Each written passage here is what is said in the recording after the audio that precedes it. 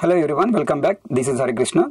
Last session we have understood what is data type and what the use of data type. Let us try to understand what are the different types of data type supports in Java. Java supports two types of data types. Number one, primitive data type. Second one, tell me, what is the second data type? Non-primitive data types.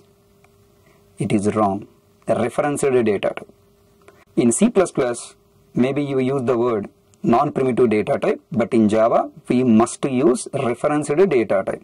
In interview room, don't tell non-primitive data type will be considered as non-Java person. Okay, use reference data type. So repeat once again, how many types of data type Java supports? Java supports two types of data types. Number one, primitive data types. Number two, referenced data types.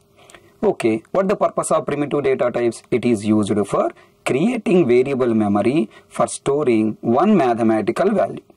Single mathematical value, one mathematical value.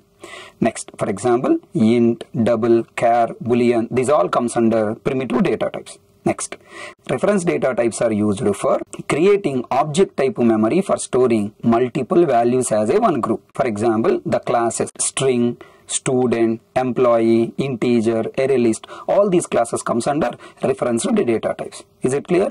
So how to use this primitive data type, reference data type to create variables and objects, we will try to understand next sessions. Okay, hope you enjoyed it. Thank you. Subscribe to our channel for more interesting videos like this. Thank you.